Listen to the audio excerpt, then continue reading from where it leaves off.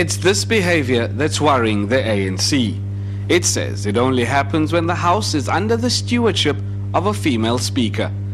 The COPE leader was singled out as the main protagonist. The way Mr. Lekota treats this parliament, he's turning it into a kangaroo court because he only accepts what he wants. Lekota has rubbished the accusations.